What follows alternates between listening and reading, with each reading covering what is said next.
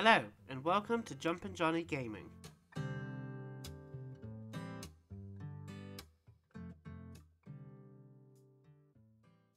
This Agatha Christie The ABC Murders video shows you how to complete your first visit to Churston, and this is a continuation of the good playthrough. You start in your house, and even though you've done it in the last chapter, every time you're in your house, in order to unlock the achievement or trophy, for interacting with every mirror, you need to do it again, as it counts as a different mirror. Then pick up the torn envelope by the door. Head to the small table by the sofa and interact with both newspapers. Then interact with the telephone on the main desk. Daily Flicker, July 30, 19... Daily Flicker, July the 26th, 1935.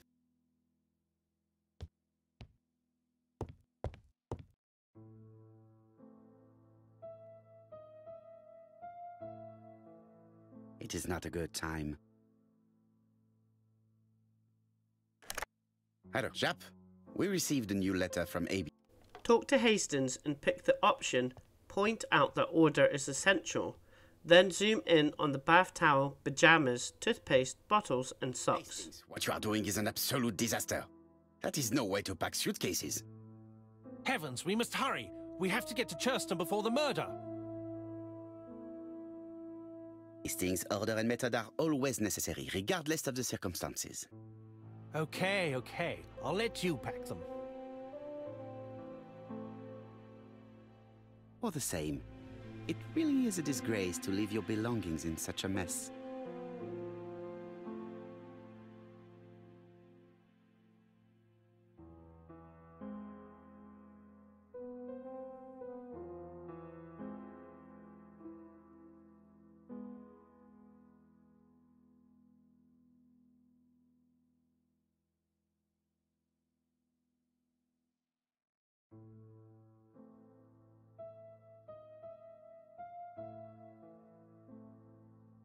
Voila! It only took a minute. Investigate the bookshelf that you will be next to after the cutscene, and investigate both books and then turn them around. Then head to the main desk, and like you did in the previous chapter, is to examine the two letters, and it's a bit fiddly clicking the right ones. You have to click on the capital I, A, and a small W on both letters, and do it one at a time.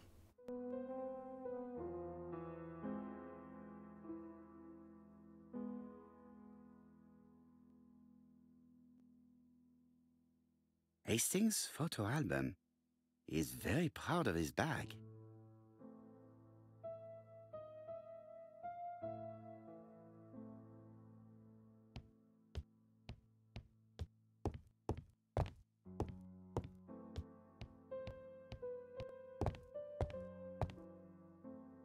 Right, let us compare this new letter with the second one.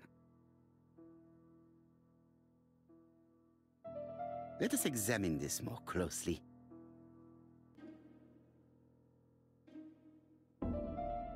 The W is not printed properly.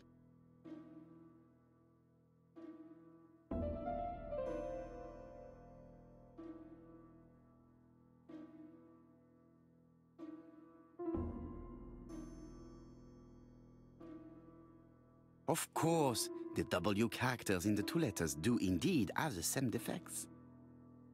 I have to find some other similar defects to confirm my theory.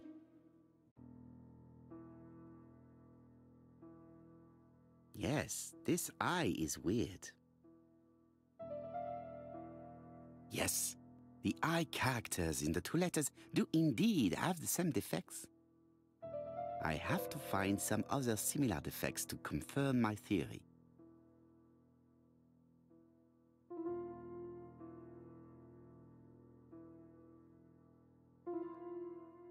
Yes, the A appears to be quite unusual.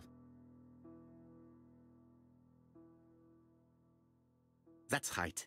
The A characters in the two letters do indeed have the same defects. My theory was right. These two letters were written with the same typewriter. Let us now try and get our brain cells to work. Pick letter C was sent at the right date and piece of envelope with the wrong address. Then pick up the phone.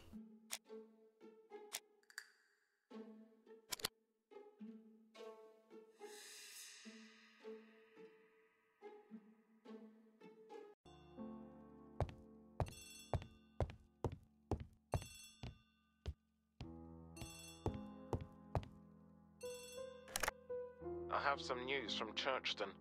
Bad. Investigate the body and investigate in between his legs, the book, and as usual turn it around, his throat and the blood splatter. Apart from the wound to the throat, the body is untouched. No cuts, no bruises.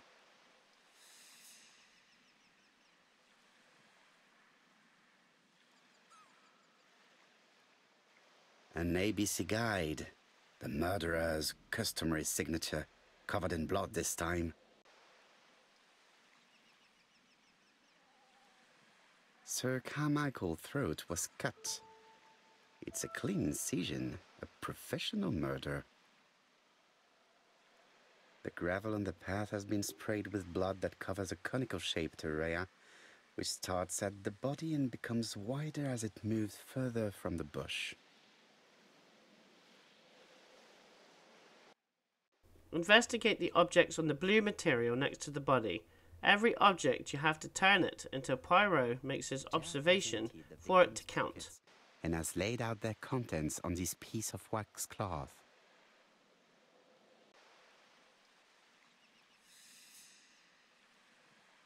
It is pointless.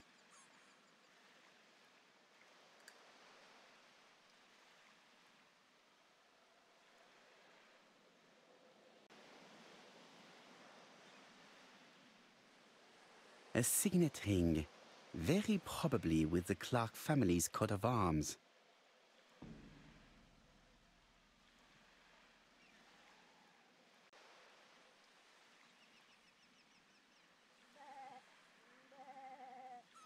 An oriental dragon. It's an old piece, much older than a pocket watch on which it was fastened.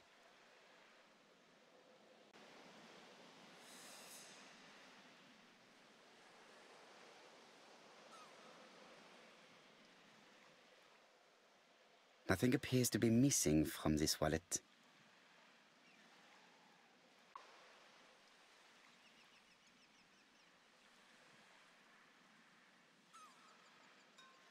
Investigate the rock with the seagull on it, and zoom in on the rock with the seagull on it, the blue flowers, and the small rabbit hole. It's very calming.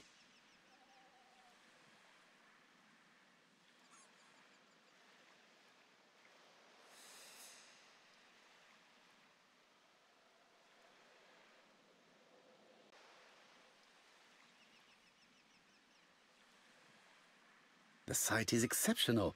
It is easy to imagine that Sir Carmichael used to enjoy stopping here every evening. Investigate the bush at the bottom left and the trampled grass next to it. The body is just in front of a bush, one of the only bushes in the surrounding area. The vegetation behind the bush has been trampled. Let us now try and get our brain cells to work.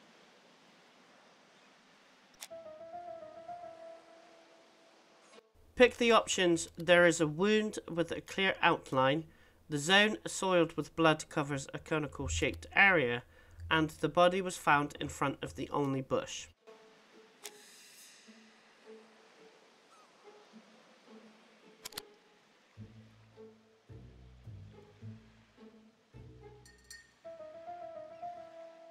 Pick the options. The victim had his back to the bush, the victim only had one wound, and trampled grass behind the bush.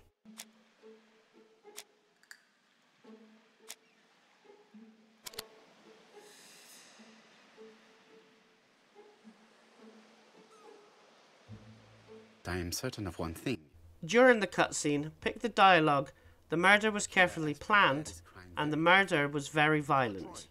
He must have known Sir Carmichael's movements well to plan such an attack. The murderer struck with terrible savagery. Head left so you can enter the house. Observe the man opposite you and zoom in on his face, his shoulders, and his tie.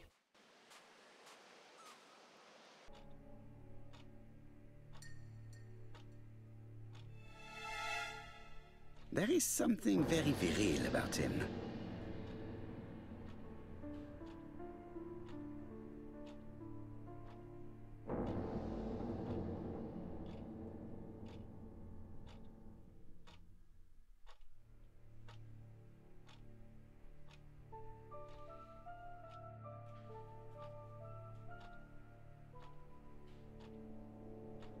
Franklin Clark is an adventurer, the sort of man that women like. Observe the woman at the table and zoom in on her makeup, her dragon brooch, and her clothes. Elegant about her.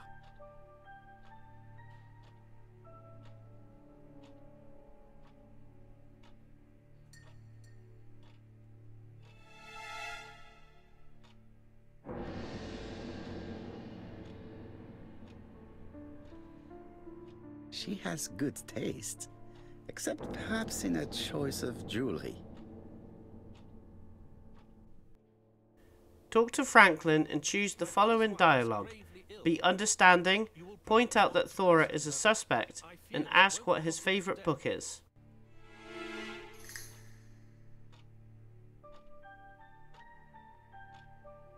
Of course, I understand. Someone set a trap for your brother. Who was familiar with his habits?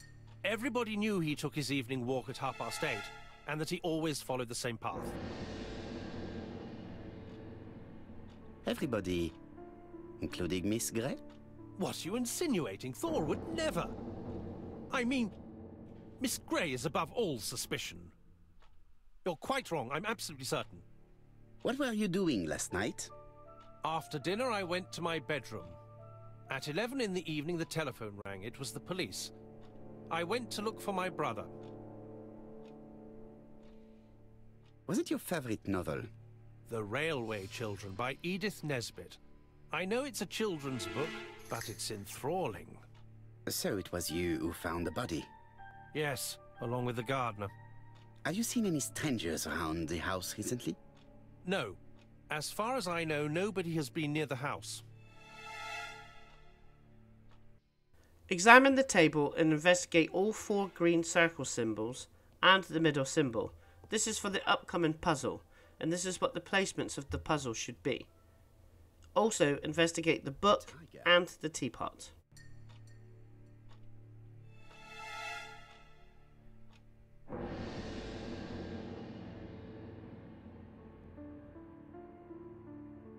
Comside's private collection, purchases since 1920. The catalogue for Sir Carmichael Clark's collection.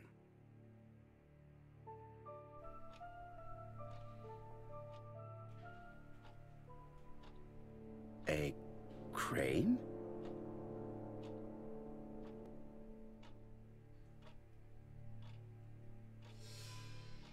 It is an emperor. His place at the center of the table is probably symbolic.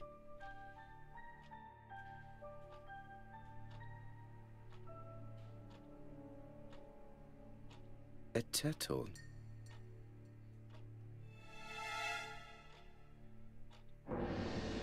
Dragon, dragon, dragon.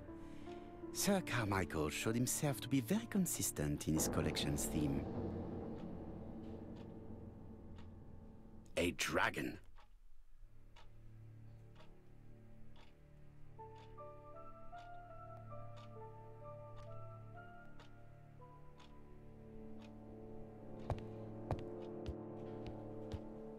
Where Hastings is standing guard, investigate the poster on the wall and zoom in on the panel above the door, the dragon statue, and the picture on the wall.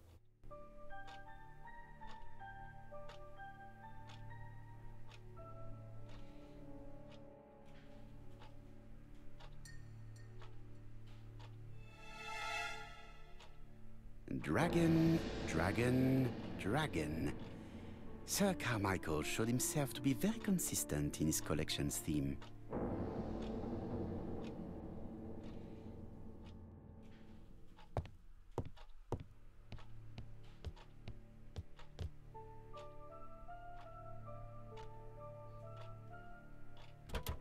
It's locked.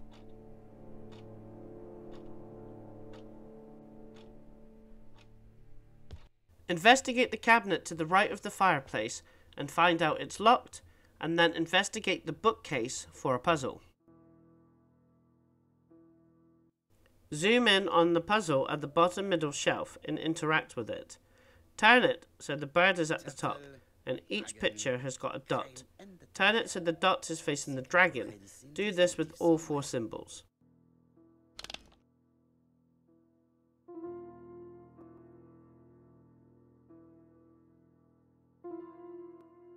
The position of each motif is correct, but they are not turned the same way as on the table.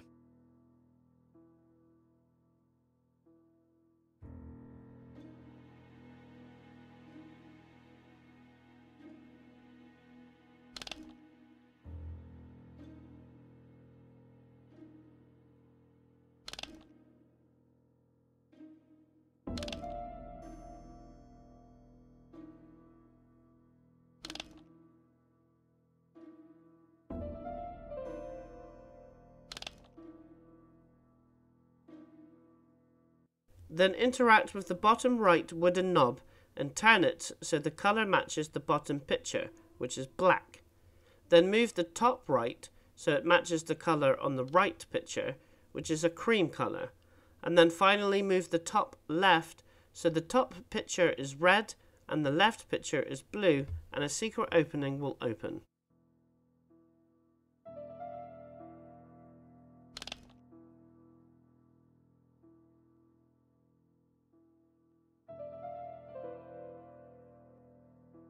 I think I heard a bang.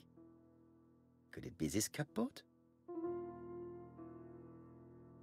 This is interesting. Investigate the set of knives and the letter. These daggers are only ceremonial weapons. I do not think that the crime weapon is here.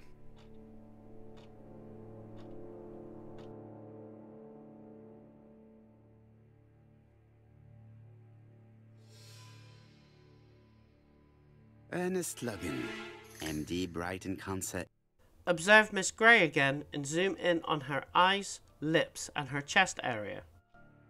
She appears to be very flustered.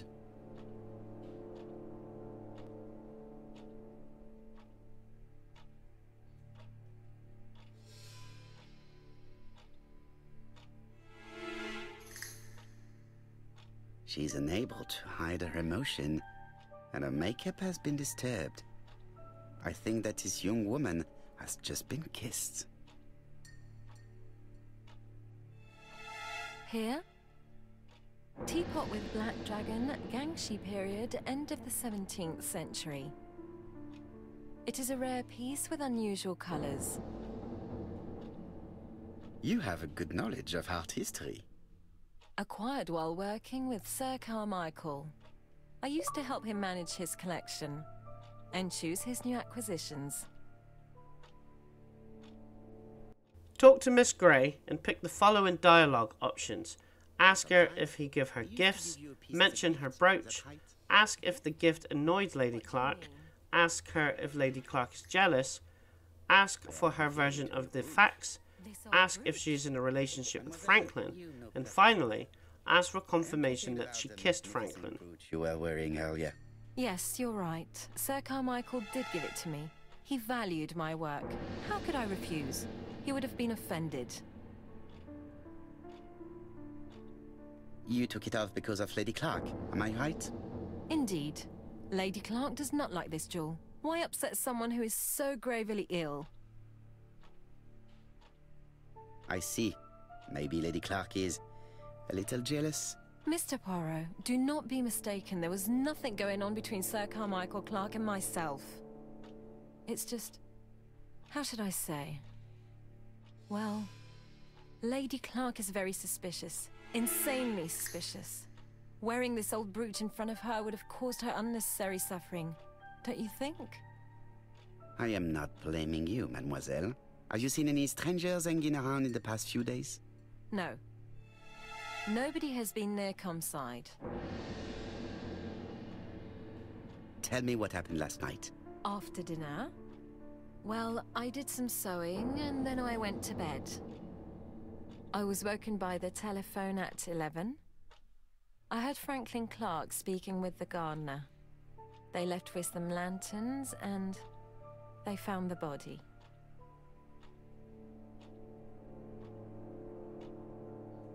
Am I right thinking that something is going on between you and Franklin? How dare you ask me such a question? Mademoiselle, it is difficult to hide things from me.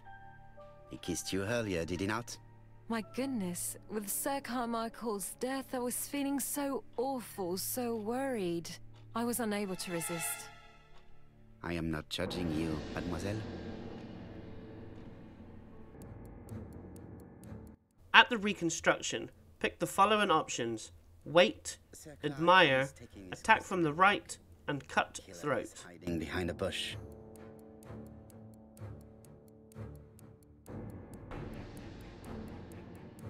The old man walks quietly along the gravel path.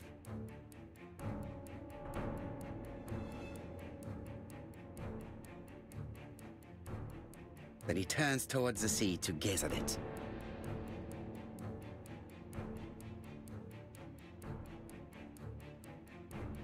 The killer leaves his hiding place on the right-hand side. He approaches silently over the grass. Then he throws himself on his prey and cuts the poor man's throat.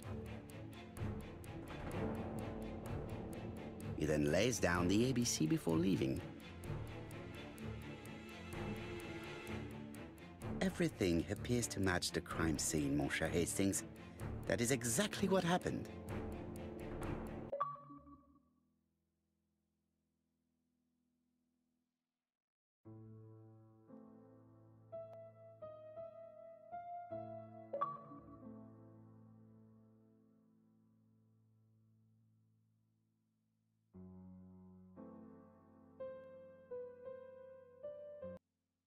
Investigate the two women on the right sofa. Then the inspector and Hastings. Talking to Hastings counts as the investigation.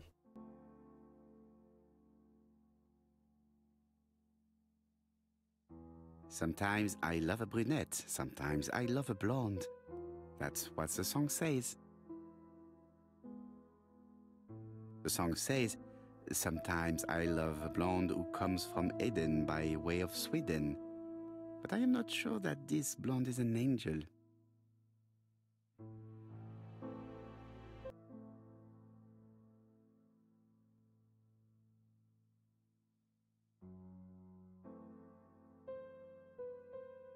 Franklin Clark always seems at ease, regardless of where he is. Something that's unique to people who travel.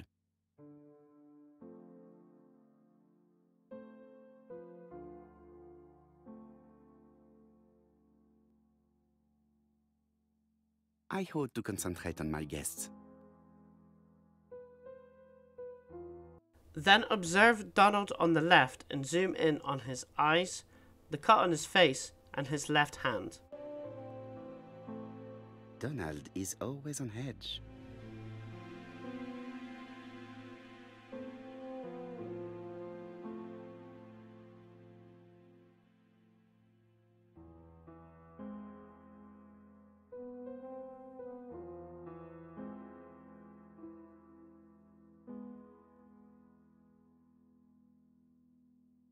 Leave me alone.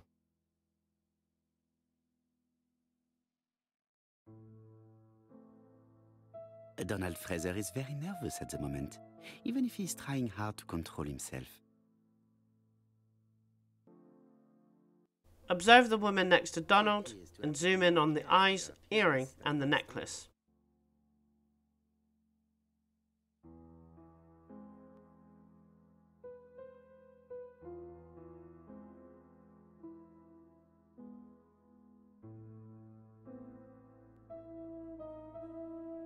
She's looking at Mr. Fraser out of the corner of her eye.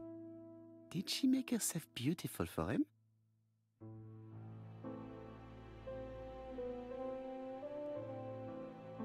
I wish to thank you all for coming. Pick the following dialogue options. Ask Megan the reason for this meeting. Tell Donald to get a grip on himself. And ask Megan why Betty didn't say anything. You are an intelligent woman, Mademoiselle Barnard, and I'm sure that you have already understood my intentions. You think that if we put our heads together, we might come up with something new? I am convinced of it. What I ask is that you search your memories. The murderer must have left some trace. Yes, he must have prepared his crimes very carefully. Tout à fait. He did not get to Bexhill at midnight in order to strangle a young girl whose name by chance starts with P. Must we go into that?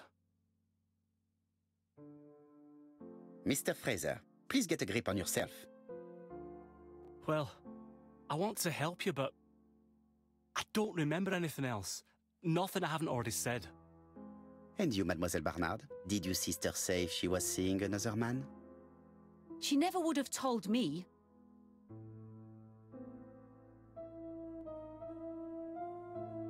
Why would she hide the fact from you? Betty knew I didn't approve of her behaviour. Her flirting was spoiling any chance she might have had. Tell me, mademoiselle, what did you talk about with your sister? Silly things. Her new dress. She wanted a pair of black stockings to go with it. Mother bought her a brand new pair. The day it happened, she was crying. And to think that Betty never even wore them. Poor Mummy. Your sister used to sing, I believe. Did she ever perform in public? She dreamt about it, but she had a very bad cough. It troubled her greatly. She had to cancel auditions and miss lots of opportunities. A pity. Yes, she sang well, but that doesn't tell us much about the murderer. Qui sait? In any case, we now have enough information to draw up a relatively precise psychological profile. Let us now try and get our brain cells to work. Pick the option. You will see that the murderer carried it out to perfection.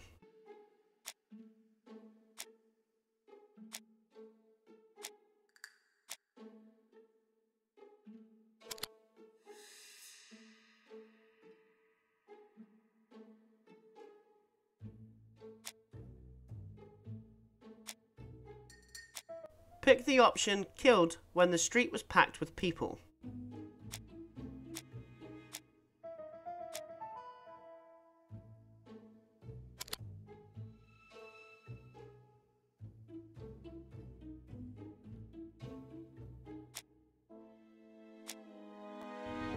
Pick the option the man seduced Betty.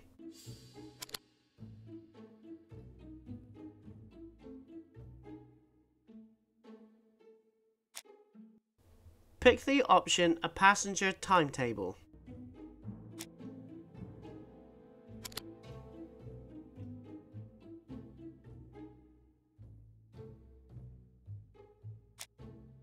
Pick the option the killer is methodical and prepares his crimes meticulously.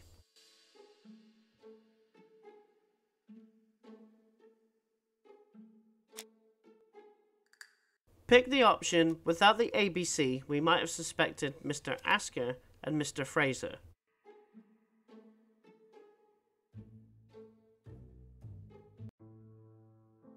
So, ladies and gentlemen, we can now surmise without too much risk of error that our adversary is calculative. Pick the following dialogue. Ask Mary what is bothering her. That he has plenty of self-control and that he likes railways. It's a good start. Other meetings may be necessary. I hope that you will be able to come back again. Well, it's just that...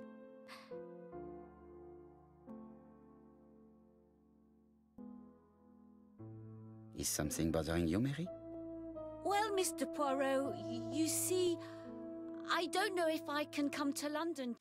Pick the following options. Mrs. Archer took cough medicine, Betty had problems with her voice, and Clark was a famous doctor.